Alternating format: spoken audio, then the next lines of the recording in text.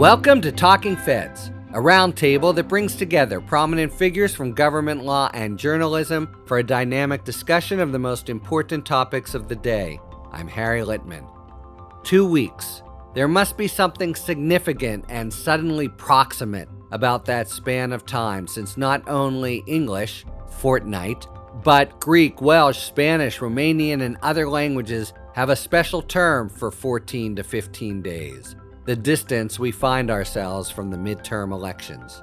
After a summer in which the Democrats seemed to be bucking the strong historical trend of the party in the White House's getting clobbered in the midterms, the Republicans have now regained the edge, albeit a narrow one, in the generic ballot. How firm is their slender lead, and what, if anything, can Democrats do to reverse the trend in a fortnight's time? Is there an undercounted margin of Democratic voters motivated by outrage over the Supreme Court's decision overturning Roe v. Wade? And is the abstract but transcendent value of democracy still in voters' minds, particularly with the January 6th committee's recent subpoena of Trump and the DOJ's steady march toward bringing charges in the Mar-a-Lago documents case? And finally, assuming the Republicans do wind up in the driver's seat in at least one House of Congress, what does that portend for our government for the next 2 years? To catalog these political vibrations and analyze what they mean for the midterms and the American political landscape going forward, we are pleased to welcome three of the most savvy and experienced political commentators in the country. And they are Jon Alter, an award-winning author, political analyst, documentary filmmaker, columnist, television producer, and radio host. We fact-checked, and indeed, all 6 of those are totally legit. He's also the author of 5 political books, a former senior editor of Newsweek, and host of Alter Family Politics on Sirius XM, along with his 3 children. 2020 marked his 10th presidential election, covered in print, television, and online. Last year, he launched a newsletter, Old Goats, Ruminating with Friends, that's devoted to conversations with accomplished people of wisdom and experience, like Jon himself. Jon, thanks very much for returning to Talking Fed. Great to be here, Harry. Greg Sargent, an opinion columnist at the Washington Post covering national politics. He co-writes the Plumline blog at the Post. Previously, he wrote for Talking Points, Memo, New York Magazine, and the New York Observer. His 2018 book, An Uncivil War, Taking Back Our Democracy in an Age of Trumpian Disinformation and Thunderdome Politics. That's such a great phrase, Greg. Thunderdome Politics. I'm just going to say it again. Explores the deeper roots of our democratic backsliding. Greg Sargent, very nice to welcome you back to Talking Feds. Thanks for having me on. And a first-time guest, though she has hosted me with great graciousness and sharp questions many times on her own Lincoln Project, Tara Setmayer, a senior advisor for the Lincoln Project and co-host of The Breakdown on their streaming platform. Prior to joining the Lincoln Project, she was a CNN political commentator and Republican communications director on Capitol Hill. She's a resident scholar at the University of Virginia Center of Politics for the 2022-23 year. And Tara also narrated the 3-part PBS documentary, Dismantling Democracy, for which she received an Emmy nomination in 2020. Thanks for your first trip to Talking Feds. Hope it's not your last, Tara Setmayer. Thrilled to be here on this side of the conversation. Exactly. Turning the tables. All right. Let's start with the midterms, which are quickly approaching, only 2 weeks out. So through the summer, the Democratic Party held on to an advantage, slight but distinct, in the Senate and strong fighting chances in the House. But this week, they got unnerving news in the form of a New York Times poll, among other things, that show they seem to have lost 4 points on the generic ballot to Republicans, who now lead that metric, 49 to 45%. What happened? Labor Day happened.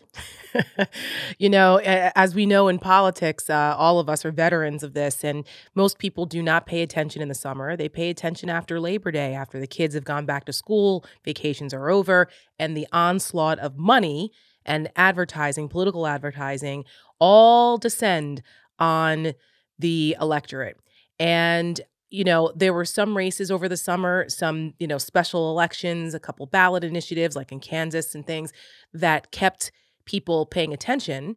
And I think that there was obviously the Dobbs decision, the January 6th committee hearings that made this a bit more of a political summer than normal, other than maybe during a presidential election year. But for midterms, certainly a busy political summer. And Democrats rode the wave of the initial just absolute astonishment and horror of the Dobbs decision overturning Roe v. Wade. And so that was what was at the forefront of the national consciousness for most of the summer.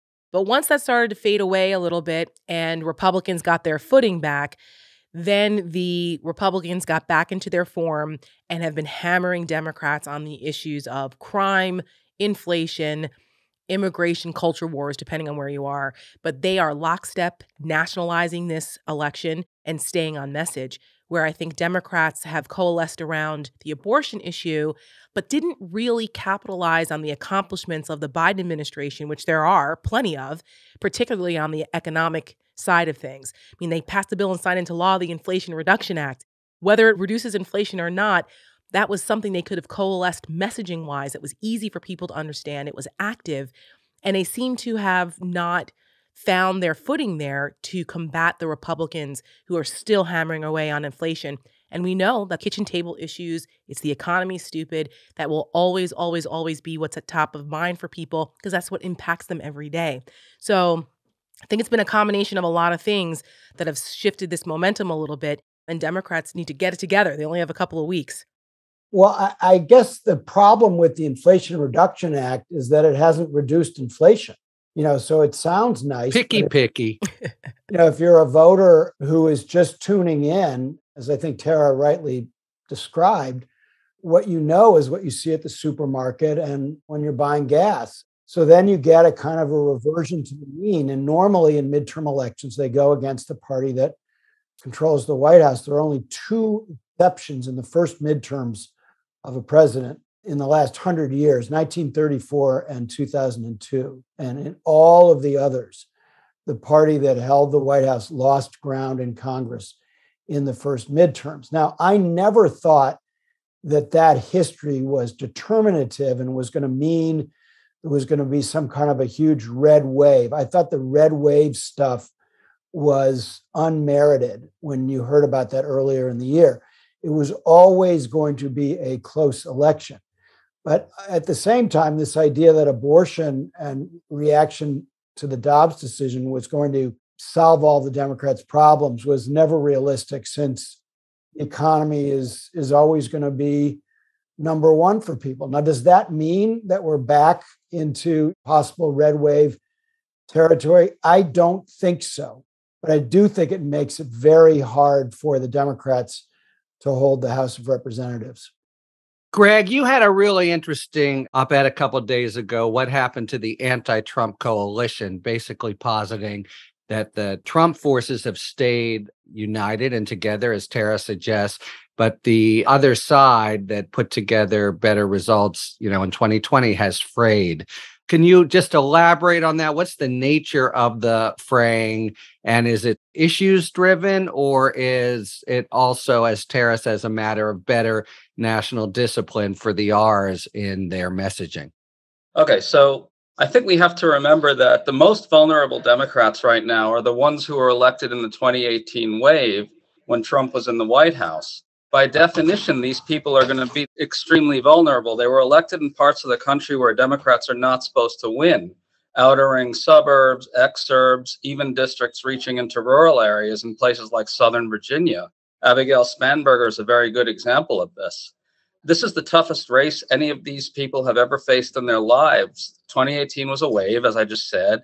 And 2020, Trump was still president, and the Democratic base was motivated. It was an anti-MAGA majority that came out to the polls in 2020. And even there, you already started to see that coalition fray, because keep in mind that the anti-MAGA majority coalition did produce 81 million votes against Trump to get him out. But 12 or so, maybe a dozen House Democrats lost their seats precisely because for a lot of these voters who were alienated by Trump, they didn't translate that in their heads to a vote for a Democrat for Congress when they had the chance to vote against Trump and vote for a congressional candidate as well. In fact, in that case, they voted for Republicans precisely in order to have a counterbalance in Congress to what they expected would be a Democratic presidency. And so now with Trump gone, I think that fraying is actually getting more pronounced, especially with inflation. I had an interesting conversation with Democratic strategist Dan Senna, who ran the DCCC during the 2018 wave and who knows this stuff in and out. He said you have a kind of a toxic combination where a lot of the voters in the very places where they're not going to be inclined to vote Democratic, like outer ring suburbs, exurbs, and so forth, also have to drive a long way a lot of the time. So gas prices hit them particularly hard. Now, look, it's deeply crazy that Democrats should be held responsible for higher gas prices, but it is what it is, right? I mean, it's a worldwide phenomenon, but yeah. But they don't explain it. They don't explain it to people, so they don't know that. They just assume that, well, you're in charge, you're responsible for it. Same thing with inflation. It's not going to turn. You can't just snap your fingers and inflation's going to change tomorrow. Right. And that's the third leg of this, right? So it's in really tough parts of the country without Trump on the ballot anymore. They get clobbered really hard by inflation and gas prices. And then on top of that, what you just said.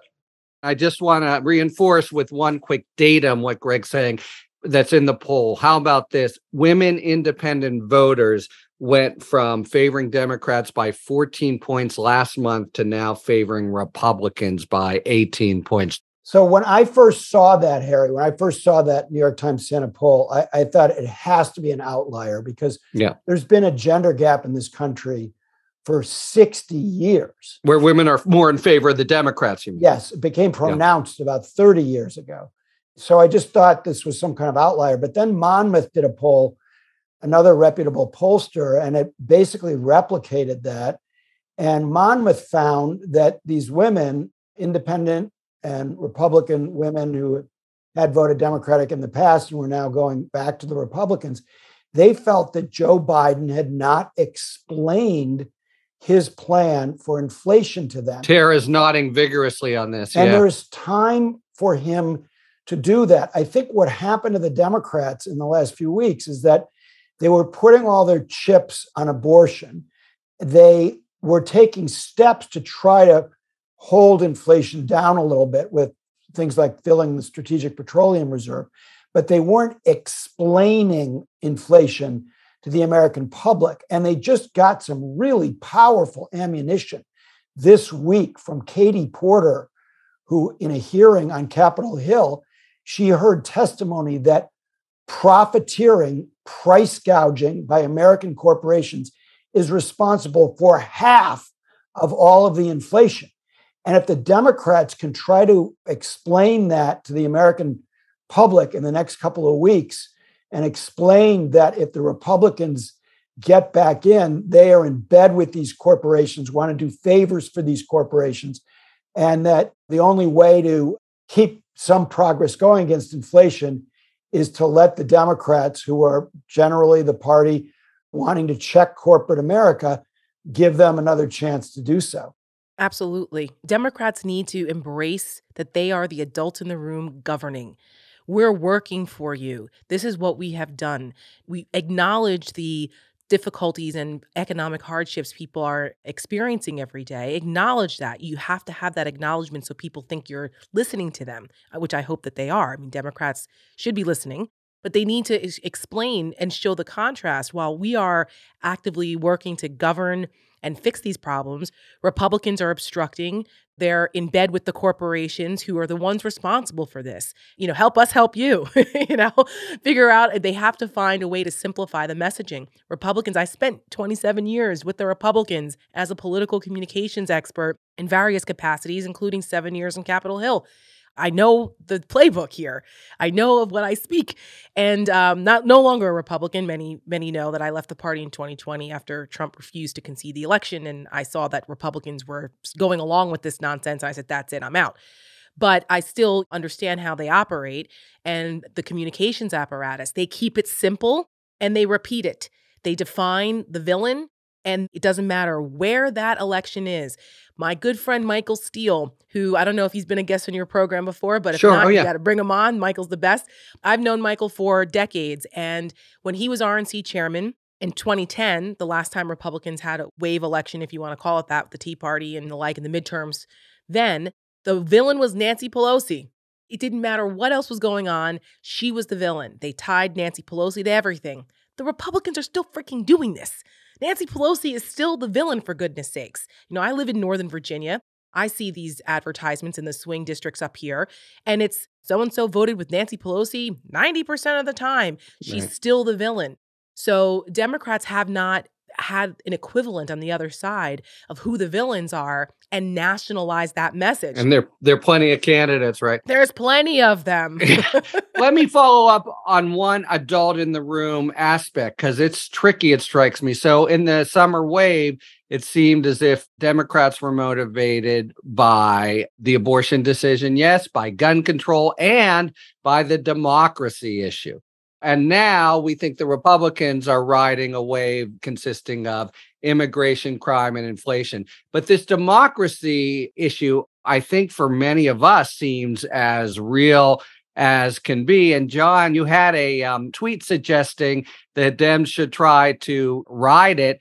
But is that the kind of, arcane graduate school value that just can't compete against high gas prices? It's never in my lifetime been so acute, but is it possible to actually make it drive turnout and votes? So you have to distinguish between turnout and votes. So Okay, democracy good point. Yep. is not a voting issue, meaning it doesn't mobilize large numbers of what they call sporadic voters who don't vote usually in midterms.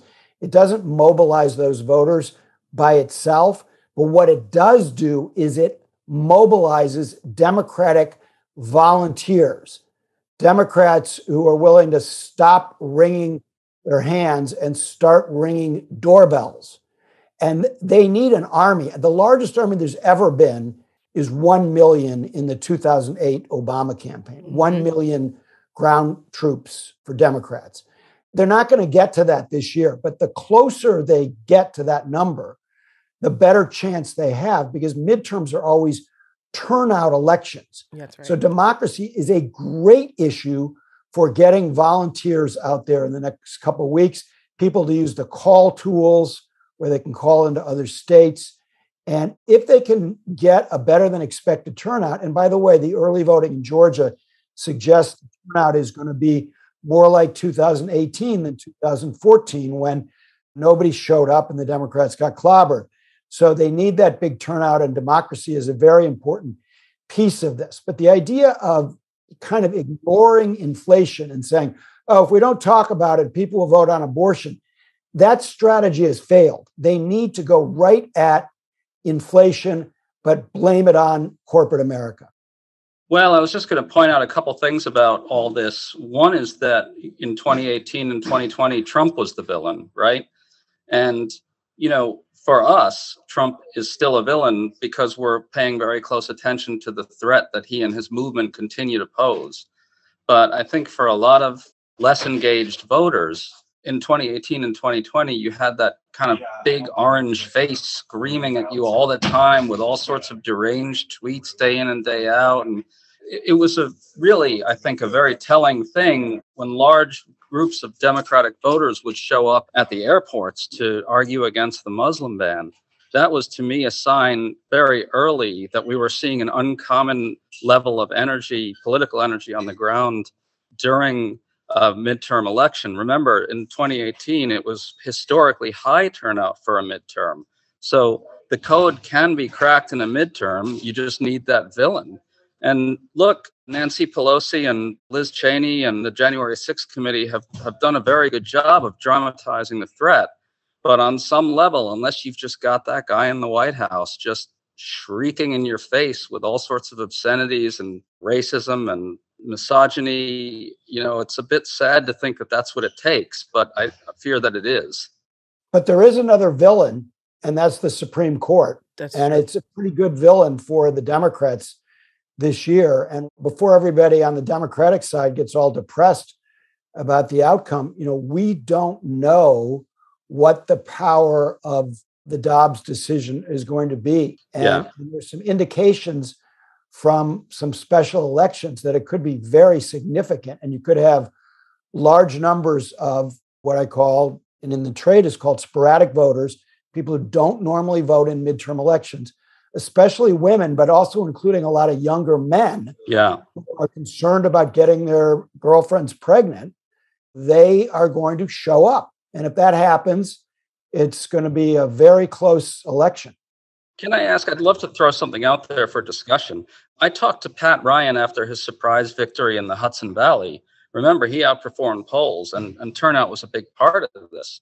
And that was when I think anxiety over Roe was kind of at full boil. And what he said to me was interesting. He said, on the ground, democracy absolutely is a galvanizing issue. And I wonder if what it took to make democracy a galvanizing issue was the overturning of Roe, the deprivation of rights for millions and millions of people. Maybe voters connected that in their minds to the need to get out and vote to protect those rights. Yeah, the idea of freedom, I think, was really what was front and center there. And because never in history have we actually lost a right. It's always usually affirming a right or creating one. But taking one away, I think, jolted a lot of people into a reality they never thought they would face here in the United States of America in 2022, especially for women, which is over half the population. I think that as we get further away from that, though, that the Democrats didn't do a great job of keeping that all together in a very easily digestible way. I'll say, keep repeating that because the attention span of the American electorate is very short. Unfortunately, we know this. They're only going to digest so much. And if you cannot put it in terms that are in your face, this is how it impacts your life every day. This is how it will impact your kids' lives every day. This is why you should care because it matters now. The idea of losing democracy is such an esoteric concept to a lot of people. A lot of people don't understand what our constitutional republic / democracy actually is, how it functions. I fault the lack of civic education in this country for that. I think it's a travesty. But if people don't understand why they should be fighting for it or what it means if you lose it, then they're not going to be motivated by it to fight for it. That's why at the Lincoln Project, we do what we do, why we try to constantly focus on every single issue. That's important, but it doesn't matter if you don't have a democracy and the freedom to vote, the freedom to make those choices, the freedom to choose the government in the manner in which it was intended. None of those issues are going to matter if we don't have that anymore. Economic prosperity, all of those things will not matter if you have an autocracy and you lose your democracy. So we try to incorporate that in everything that we do at the Lincoln Project so that there is a through line because people need to understand it. I frankly don't believe enough Americans see the threat to democracy for what it really is. And that's, I think, something that we have to continue to hammer home no matter what. Harry, can I just say something about that threat since you have so many lawyers who are listening? People talk about the responsibility of journalists to raise the alarm on this. I think lawyers in the United States who understand that democracy is at risk, they have a huge responsibility now and a huge opportunity to bring complaints before bar organizations about people who harass election officials. There was just a Reuters story about this is going on in Nevada, in Reno, a big county in Nevada, where this guy not only accused the election commissioner of treason, but got a lot of people to, threaten her. And this guy should be sued. And when there are lawyers involved, as there are not just in the 2020 election, but going forward, who are acting in anti-democratic fashion, they should be disbarred. But to do that, you need lawyers who are listening to bring complaints against them and to be enlisted in what I think is the struggle of our generation, which is to protect our democracy. Harry, I have a question for you since I'm a non-lawyer here. And I think that's an excellent point that Jonathan has brought up because I think as much as people give lawyers a lot of shit, right? But the people still respect the law profession overall. And the idea of lawyers being sanctioned for being reckless and irresponsible and not living up to the ethical standards lawyers are supposed to be held to in this type of environment, I think would have an impact. Like you see Rudy Giuliani being suspended or potentially losing his law license. And the idea of losing a law license, I think, shows that there is a peer-reviewed, recognized disciplinary action against people who are abusing their profession here and their licensing. Like a medical doctor, if you lose your medical license, people go, oh my God, you've done something really wrong. So I think that there's some merit to that. I think the impression of people being disciplined for putting forward things that are against our democracy or a threat to democracy or not doing their sworn duty to uphold the law and actually working against the Constitution, I think that would have an impact. Do you?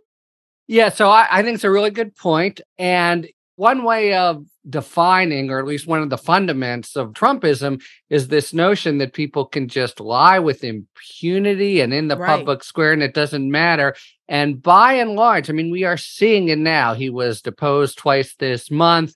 People in general, once you actually are getting into the sort of crucible of the legal system where when they lie, there's perjury charges, you're actually changing behavior. And what you're talking about, and Jon is talking about, is a soft, it's soft in the sense that it's bar figures and not judges, but it's very serious because people can lose their livelihoods. To see the system have purchase and actually exact a price, I think is very, not just satisfying, but sobering, hopefully, for the whole gang.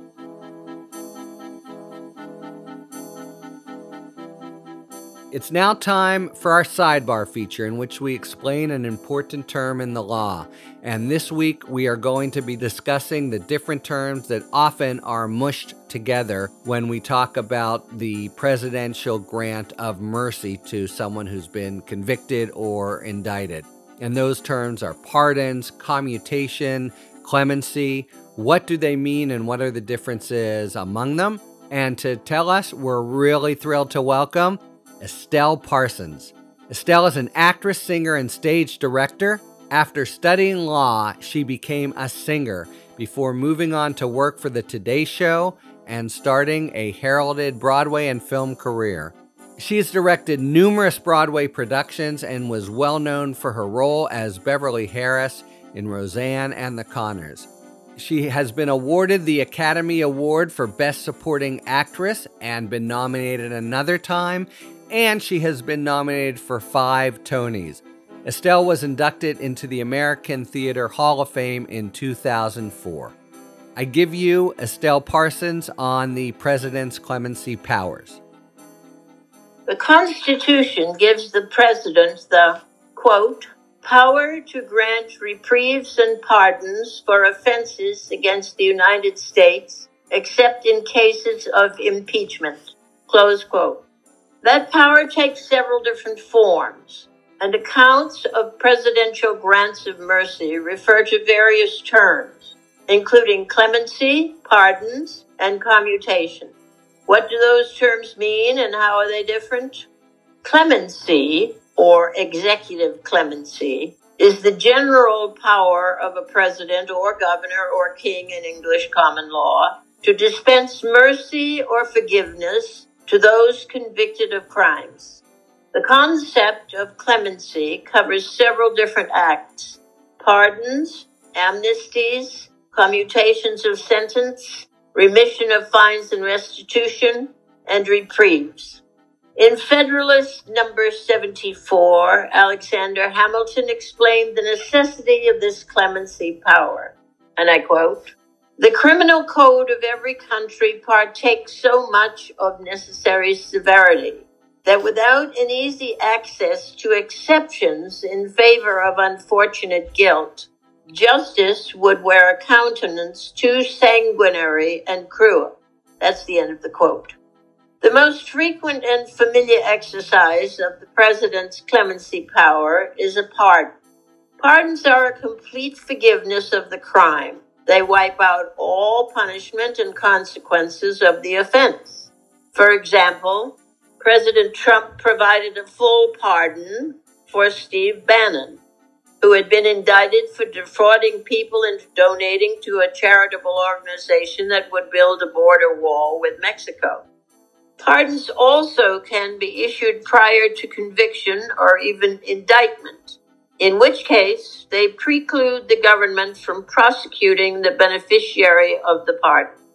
By the terms of the Constitution, pardons are available for all crimes except impeachment, but notably only extend to offenses against the United States. This means the president does not have the power to pardon state crimes. Pardons can be extended to a class of people, in which case they are referred to as a general pardon or an amnesty. Amnesties were issued by Andrew Jackson after the Civil War and by Ronald Reagan to undocumented immigrants as part of the Immigration Reform Act of 1986.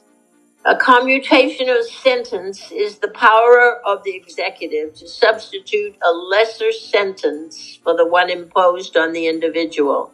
It does not wipe out the conviction, but does relieve the individual of specific consequences. Frequently, this takes the form of commuting the remainder of a convicted individual's sentence, immediately freeing them from incarceration. Finally, a reprieve is a temporary delay in imposing punishment, usually given to allow the executive to study the individual's case. For Talking Feds, I'm Estelle Parsons. Thank you very much, Estelle Parsons, for explaining presidential clemency. This sidebar actually came about through Estelle's work in the play Reentry, Actors Playing Jazz, directed by Estelle Parsons and developed in the Actors Studio in New York, the story of 6 formerly incarcerated men who have come together after release from prison to start a theater group with a goal to keep them on the right side of the law. Here's what Alec Baldwin had to say about it. Thrilling, better than anything on Broadway. It's still touring the country, and Estelle is still directing it. Thank you again, Estelle Parsons.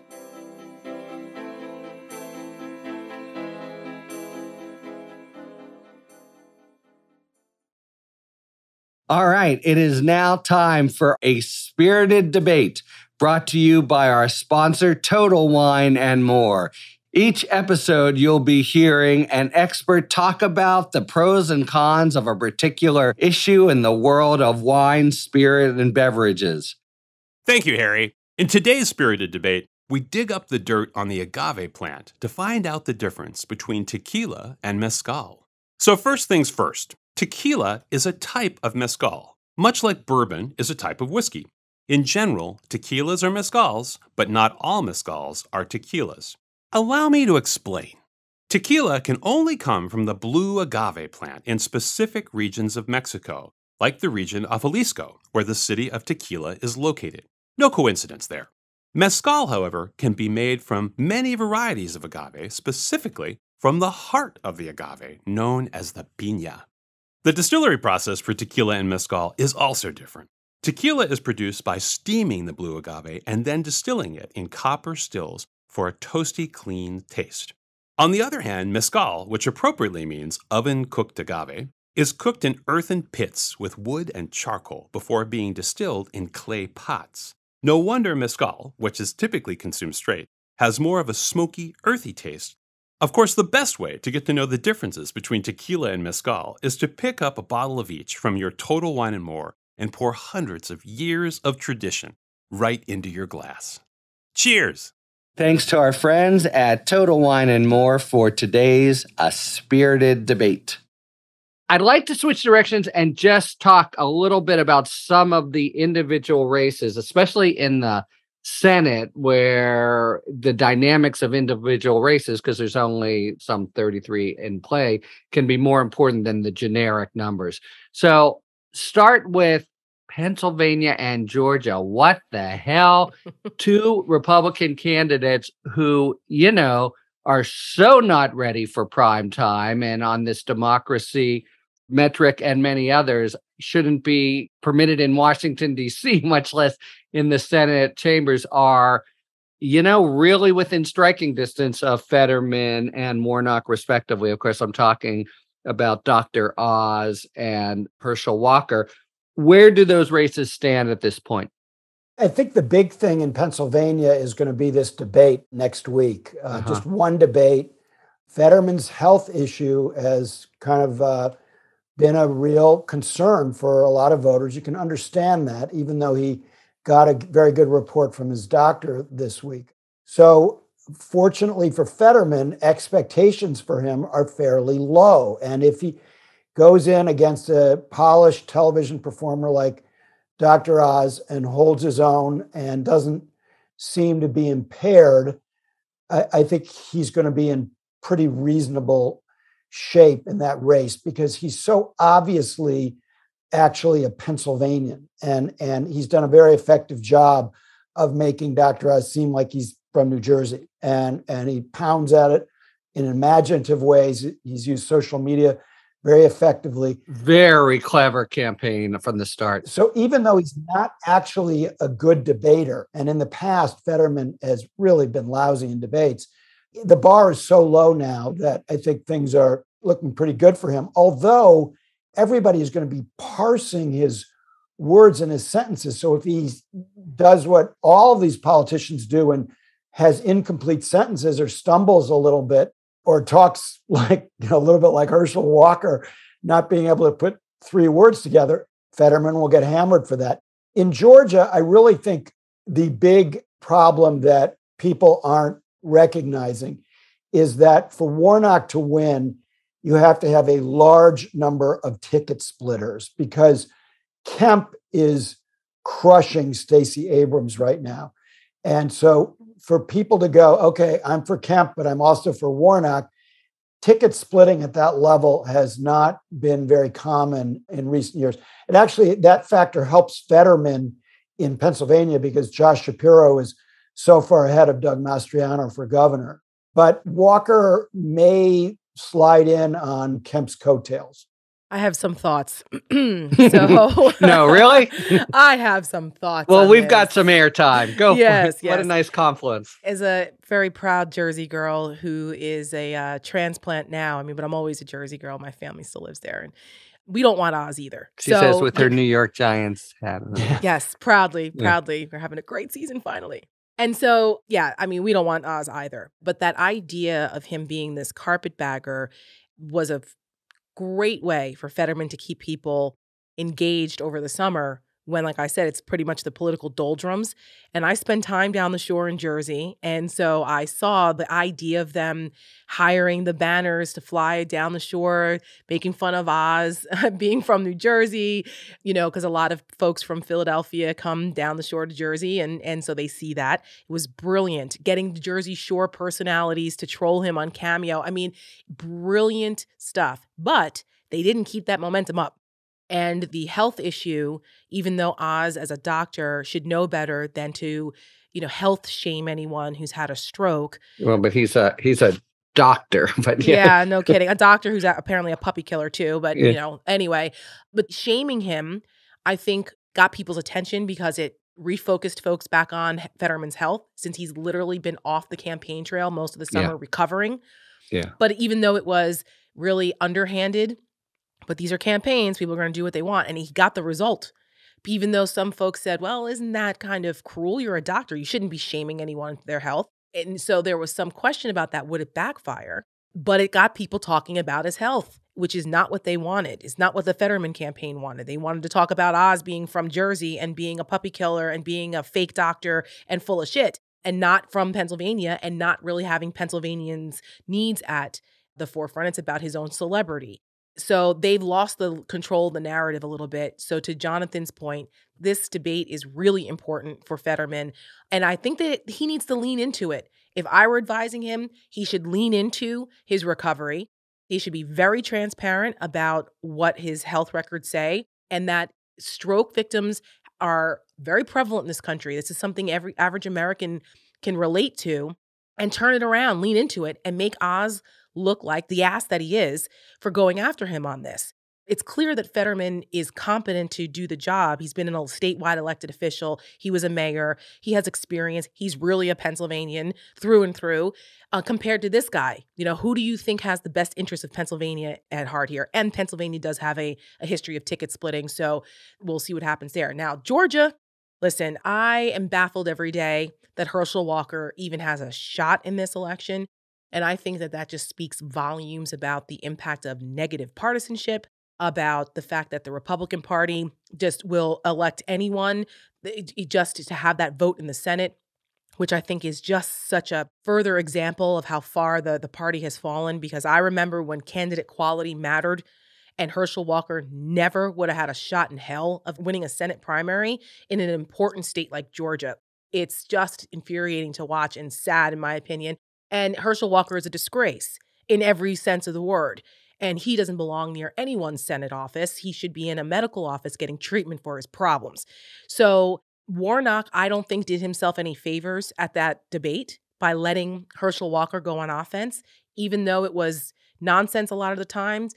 Voters want someone who is a confident fighter. And even if you're confident in your crazy, people respond to that. They don't like people on the defense that are defensive all the time. I say this as a football fan. No, it's totally true. Like Demings the other day, even though that debate has been overanalyzed. There was an Atlanta Braves game going on, a playoff game going on.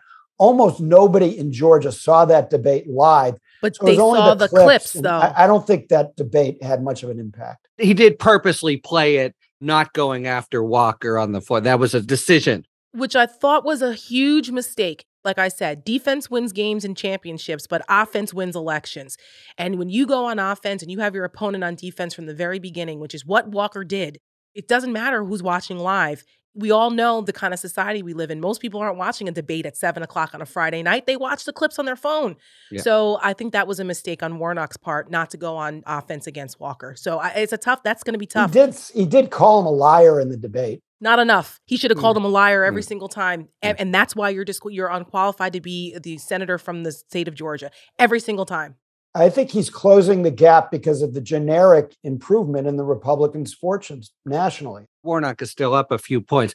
Let me just add, by the way, a completely straight comment on your reference to the Jersey Shore, which is I just finished the Springsteen memoir, which in the first half is all about the Jersey Shore. It is really good, and he wrote it himself. I was really impressed. Sorry. It's one of my favorite places on earth. We now return to your normally scheduled programming. Greg? Well, I'm going to keep it focused on Jersey for a sec. Right. As someone who grew up in New York with a view of Jersey from Manhattan, I can tell you nobody can control like Jersey people can. So I want to agree with Tara on Georgia. I think if you want the electorate to understand your opponent's negatives, you got to point the camera at them. And the way to point the camera at them is to point at those negatives yourself. And I think it was a strange decision to be, quote unquote, above the fray. Yeah. What does that mean to anybody? Politics is a tough game. People want fighters for them. You know, above the fray doesn't say anything to anyone, in my view. So, yes, about Fetterman, to add to what you guys said, I think there's a way to put a bunch of it together in the following way, right? So it's obviously true that Fetterman's health vulnerabilities are in some sense going to play as a positive, right? A lot of people in Pennsylvania are struggling with chronic injuries from workplace accidents, illness, and so forth. You know, it's a hard-bitten state in many parts of it. And if Fetterman can outperform at the debate and surprise people, in spite of his health problems, the health stuff becomes an even bigger positive. I mean, people are really suckers for a comeback story. If Fetterman can kind of leverage his condition to turn himself into a bit of an underdog and then surprise people, I think that could be very powerful. In Pennsylvania, by the way, that is his legacy. He became mayor for many years of Braddock, where my whole family is from. But that is, if you want to talk Jersey, kind of the Camden, New Jersey of Pennsylvania. Really godforsaken place. And he did tremendous heavy lifting to bring it back. And he needs to focus that. Yeah. I remember talking to a Pennsylvania Democrat about this years ago. I mean, he's been looking at statewide office for a while. Yeah. And years ago, a Pennsylvania Democrat said his name recognition in the western part of the state is shocking to operatives. I mean, earned. That's the point. It's earned. It's not through celebrity or any bullshit like that. It's through busting your ass to help people under really difficult circumstances. And I think people can see that in his face and in his demeanor. Yeah, I mean, I think he's an unusual Democrat who can really appeal to Trump's base in a way that so few can. Let's do this as a closeout. So, swallowing hard and accepting the prospect of a Republican takeover of one or both houses in Congress. And by the way, here was a kind of harrowing datum. The odds of Republicans taking both are slightly higher than the Dems holding on just to the Senate. So the Republicans take over at least the House. What does that portend? What are we looking at for the next couple years in the politics and policy of this country? You're looking at endless investigations. Like I said earlier, the Republicans are uninterested in actually governing. It's become a grievance, social media owning the libs, trolling operation that has yet to put forth an actual agenda of what they will do for this country. What they have shown us is that they're willing to compromise democracy. They're willing to take illiberal, authoritarian steps to accomplish that power grab.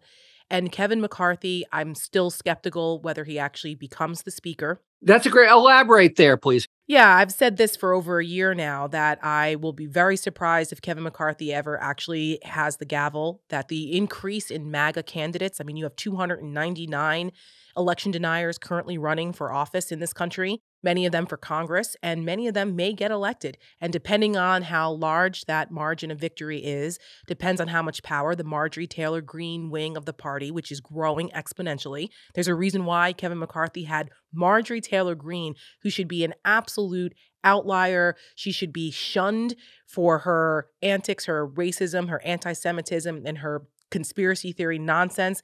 But she was embraced by Kevin McCarthy when he rolled out the new commitment to America.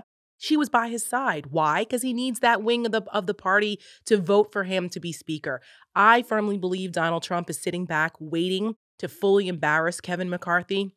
When he can, he's going to pull the rug out from under him because Kevin has not been sufficiently loyal enough, despite how he has debased himself with Trump over the years. Trump does not forget what Kevin McCarthy said about him after January 6th. He never forgets those things and doesn't feel he's been sufficiently loyal. He gets off on the idea of humiliating people, and he's just waiting to do that for Kevin McCarthy. So you have others that are waiting in the wings to take McCarthy out as well, depending on how many MAGAs are elected into the Congress. So you're not going to see anything good coming out of a Republican-controlled Congress. You'll have Jim Jordan and all the rest of them. You think Benghazi was bad? Wait. Hunter Biden's laptop and Joe Biden will be impeached. They'll go after Merrick Garland. It's not going to be a pretty couple of years with Republicans in the Congress. God help us.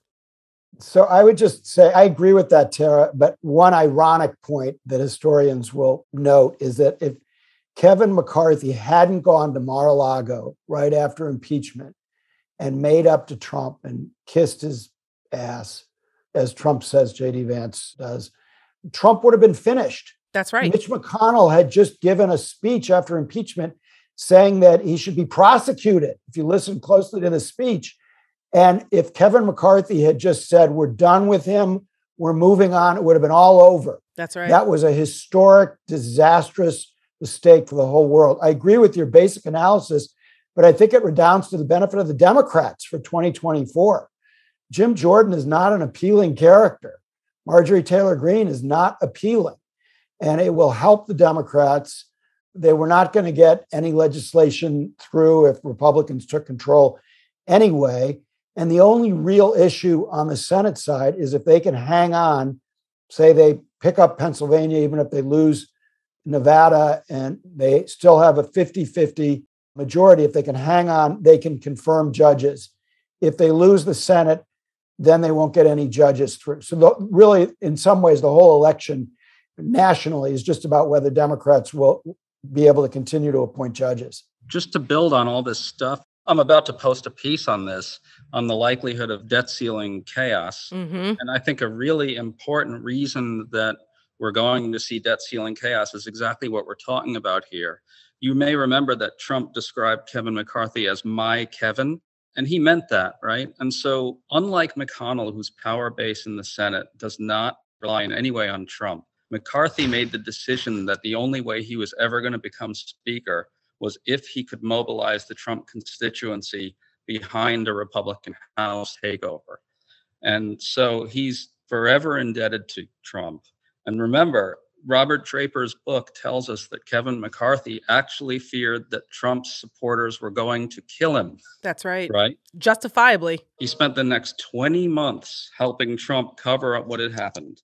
So, Greg, can I ask you a question about your debt ceiling reporting? Yeah. Why aren't the Democrats planning in the lame duck session to pass a debt ceiling increase that will take us past the 2024 election? Well, that's what my piece that's going up very soon is all about. Stay tuned. Yeah. Now, I don't know whether they're going to do that or not. There's a new push for it, which is what I'm reporting on. And there are various ways you could do it. You could actually do more than just extend the debt ceiling up to a level that it'll never reach under Biden. You could also create some sort of formula, like saying something like, the debt ceiling will be 20 times the amount spent on these 10 major agencies. Then you don't have to put a hard number on it. Why would they not do this? I mean, do they want to have another 2011 where they played chicken with the full faith and credit of the United States? But it's worse than that, right? I mean, that's the thing. It's going to be worse. Remember, Trump attacked McConnell when McConnell caved last year on the debt limit. That's right. So why isn't this a no-brainer? The next election's not for 2 years. They won't pay that much of a political price for doing this. I don't get why this isn't definitely on tap to be done in late November or December. Well, I can tell you this, that if the shoe were on the other foot, there's no question in my mind Republicans would do this. Republicans have been cutthroat when it comes to pushing forward legislation they want, not really worrying about what the other side thinks, feels, what the precedent is. Mitch McConnell is a brilliant tactician in that respect, and he got everything he wanted when he was Senate Majority Leader. And I don't understand why Democrats aren't more aggressive that way. Greg, what's the argument against it? I don't want you to spoil your piece, but what is the argument in the Democratic Party against using the lame duck session to put this ridiculous issue out of its misery? So trying to think of it from their point of view, I can think of only two. The lame duck calendar is going to be very crowded. There's a lot of must-pass stuff to do. Got to fix the Electoral Count Act to guard against the next coup. The other thing is, let's face it, a bunch of moderates aren't going to want to vote on a higher debt ceiling, which strikes me as insanely short-sighted, right? I mean, if you're worried about politics, you really should worry a lot more about Republicans trying to melt down the economy heading into 2024 than you should about some obscure vote on something that nobody understands. Because in 2024, they'll run on the recession that was caused as a result of it and blame Biden for it instead of them when they were actually the ones who did it. So there's every motivation to do it. And it's cynical. I was just utterly shocked to read in Politico the other day that the White House thinks that McCarthy will cave on aid to Ukraine because they'll be afraid of the political blowback if Ukraine loses. And I'm like, have you been paying attention for the last 10 years? Good Lord. All right, so stay tuned. And by now, actually, Greg Sargent's op-ed, you can see it in the Washington Post. Let's just take a couple minutes. It's all we've got on the figure who's kind of been hovering over all of this. A lot happened with respect to him this week, the former president. And I just want to know if anyone has thoughts. Probably by the time we air this on Monday, the subpoena from the January 6th committee will have dropped. Will that be the end of the line, or will there actually be some litigation and battle joined in the courts over this?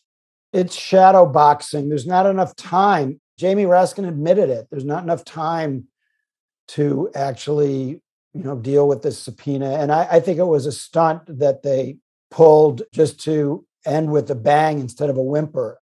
They had a tremendous run, 9 fantastic hearings, but the subpoena is not meaningful. There are, however, a lot of other things going on. Trump just got slapped down by Judge Carter again this week. He's in a world of legal hurt. People are so intimidated by him that they're not rationally looking at how much trouble he's in. That's another thing. I don't understand why more people aren't continuing to point out the fact that Donald Trump is under all of these legal peril that he's in Fulton County. and making a point of it. Yeah, I mean, it's at state level, local, federal, defamation, criminal, national security. I mean, it's beyond me why this isn't pointed out more. We're treating this guy as if he's some normal former president that forgot to pay a couple taxes or something, or return a couple documents that he used for his biography. Like, I don't understand why this isn't more of a focus, because what Donald Trump has done is really egregious on a number of levels, from the E. Jean Carroll case down all the way down to what's happening in Mar-a-Lago. I mean, we just found out again, recently reported, that some of those highly classified documents contained really important intelligence information concerning Iran and China and, nuclear secrets. Like, what are we doing? It baffles me about this. But as far as the Trump subpoena on January 6th, yes, I agree with Jonathan that it's meaningless really in the greater scheme of things, because he's never going to testify and they're not going to enforce it. But it was a good way to put an exclamation point on the fantastic, very alarming, very illuminating series of committee hearings that they had that should make Donald Trump a pariah and everyone who enabled him for the rest of American history. And yet, here we are. Yeah, in fact, I think it actually is somewhat helpful in that way that you just discussed, right? Because now there's no way Trump can say something like, it was a one-sided sham hoax. Democrats can immediately counter, well, you were invited to testify and give your side of it. Mm-hmm. I think we are unanimous here, and that is what it's about. And to John's point, even if Trump wants to fight it, the whole thing just expires at the end of the Congress, so it becomes moot anyway. Most importantly here, though, is will he be held accountable for something? Something. It needs to be something. And I think, by the way, that's the answer to your question. He's getting a world of hurt. I think the New York AG case and the defamation case, he'll have to write big checks. But what people are saying is they still perceive him to have run through the raindrops unless and until criminal charges come down. But I personally think they are coming, both in Fulton County and at DOJ. But stay tuned for that. We got 1 minute or so left for our Talking Five feature, where we take a question from a listener and each of us has to answer in 5 words or fewer. Today's question is, what's the race? And let's include state, federal, congressional, Senate, House race you're most closely watching and why? 5 words, I got it. Ohio to test conservative populism. Totally right. So Vance switches over. He looks like he's a 3-to-1 shot. Yep. Secretary of State in Arizona. There's been much too little attention to these Secretary of State races. If Mark Fincham, the election denier, is elected Secretary of State, the electoral votes of Arizona will never go to a Democrat in 2024, and especially if Kerry Lake becomes governor. Well, Jonathan stole my thunder, because it was Arizona for me as well, for the exact same reason. So I will say this. It's every Secretary of State race where an election denier could win. 2024 democracy is in peril if any of these people win. Nevada is the other key one, right? Secretary of State race as well. I actually think these are 3 great answers, better than mine, but hometown favorite, Fetterman, Oz. We are out of time. Thank you very much to Jon, Greg, and Tara. And thank you very much, listeners, for tuning in to Talking Feds. If you like what you've heard, please tell a friend to subscribe to us on Apple Podcasts or wherever they get their podcasts. And please take a moment to rate and review this podcast. You can also now subscribe to us on YouTube, where we are posting full episodes, talking books, and bonus video content. You can follow us on Twitter at Talking Feds Pod, and you can look to see our latest offerings on Patreon, where we post bonus discussions with national experts about special topics exclusively for supporters. Submit your questions to talkingfeds.com/contact, whether it's for Talking 5 or general questions about the inner workings of the legal system for our sidebar segments. Thanks for tuning in, and don't worry, as long as you need answers, the Feds will keep talking. Talking Feds is produced by Olivia Henriksen. Sound engineering by Matt McCardle. Rosie Don Griffin and David Lieberman are our contributing writers. Production assistance by Laurel Feldner, Kalena Tano, Emma Maynard, and David Emmett. Thanks very much to Estelle Parsons for explaining the different forms of presidential clemency. Our gratitude, as always, to the amazing Philip Glass, who graciously lets us use his music. Talking Feds is a production of Delito LLC. I'm Harry Littman. Talk to you later.